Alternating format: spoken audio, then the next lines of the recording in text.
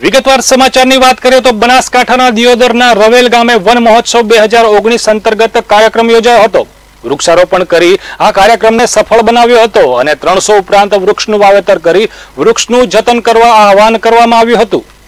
દિયોદર તાલુકાના રવેલ ગામે આવેલા આરોગ્ય કેન્દ્ર ખાતે 70મા તાલુકા સ્તરીય વન મહોત્સવ 2019 નું આયોજન કરવામાં આવ્યું હતું, જેમાં આવેલા મહેમાનો દ્વારા દીપ પ્રાગટ્ય કરી કાર્યક્રમને ખુલ્લો મૂક્યો હતો, જેમાં નાની બાલિકા દ્વારા સ્વાગત ગીત રજૂ કરી મહેમાનોને આવકાર્યા હતા, જેમાં દિયોદર ફોરેસ્ટ વિભાગ દ્વારા મહેમાનોને શાલ ઓઢાડી સન્માન કરવામાં આવ્યું હતું।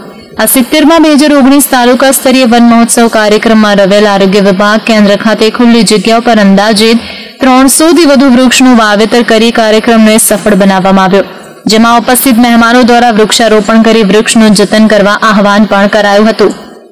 આજે દિયોદર તાલુકાના રવેલ ખાતે પ્રાથમિક આરોગ્ય કેન્દ્ર ખાતે 70મા વન મહોત્સવ કાર્યક્રમનું આયોજન થયેલ।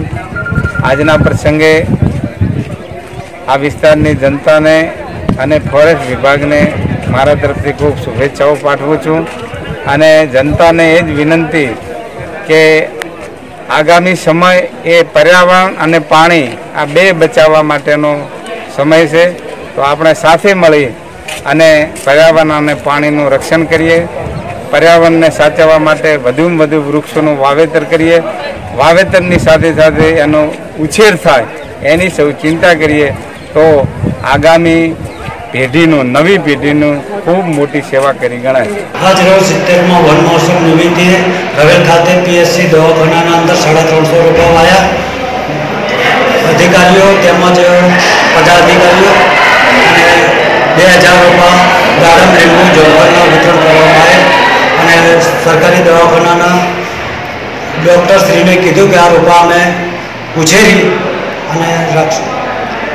દિયોદર તાલુકાના 70મા વન મહોત્સવ રવેલ પ્રાથમિક આરોગ્ય કેન્દ્ર ખાતે યોજવામાં આવેલ, જેની અંદર આમ જનતા તેમજ સરકારના પ્રતિનિધિઓ અને તેમજ અધિકારી છે ને એ મિત્રો પણ ઉપસ્થિત રહે અને જેની અંદર મુખ્યત્વે આપણા જે જનજીવન છે એ પર્યાવરણલક્ષી છે અને પર્યાવરણ સાથે જોડાયેલું છે, એટલે પર્યાવરણના જતન માટે વધુમાં વધુ વૃક્ષો વાવીએ અને પશુ પક્ષીનું છે ને એ રક્ષણ કરીએ, એ જ મહત્વનું છે। એટલે આમ જનતાને મારી નમ્ર વિનંતી છે કે તમામે 2 વૃક્ષ વાવી અને એનું પૂરેપૂરું જતન કરીએ તો આવનાર પેઢી માટે આપણે પર્યાવરણની અંદર છે ને એ મોટો ઉપકાર કર્યો એવું ગણાશે।